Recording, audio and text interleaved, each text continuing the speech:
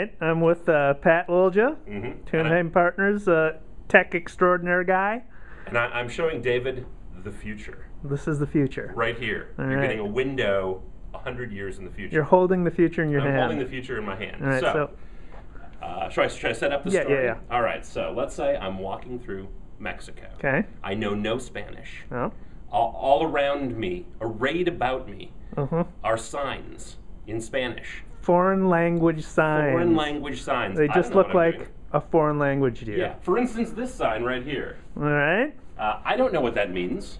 I can't read pictographs either. No, I'm not very good at pictographs. Yeah, but that's okay. I'm looking at my augmented reality application right here as I walk. Okay. And I'm looking at the sign through here. What does it show? Prohibited the step.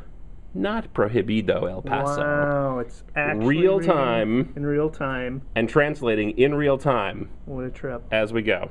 Wow. I know. Right? Wow. I know. So that's an iPhone app. That's an iPhone app. It just came out. It's called Word Lens. Word Lens. Yeah. Is it only on iPhone? It is only on iPhone so far. So screw you, Android users. Yeah, exactly. So if you're going to Mexico and you don't know pictographs or Spanish, you might have to buy an iPhone. All right. Yeah, or an iPod Touch. Or an iPod Touch. To go along with your Android. Good enough. Yeah, good enough. Thank you. Thank you.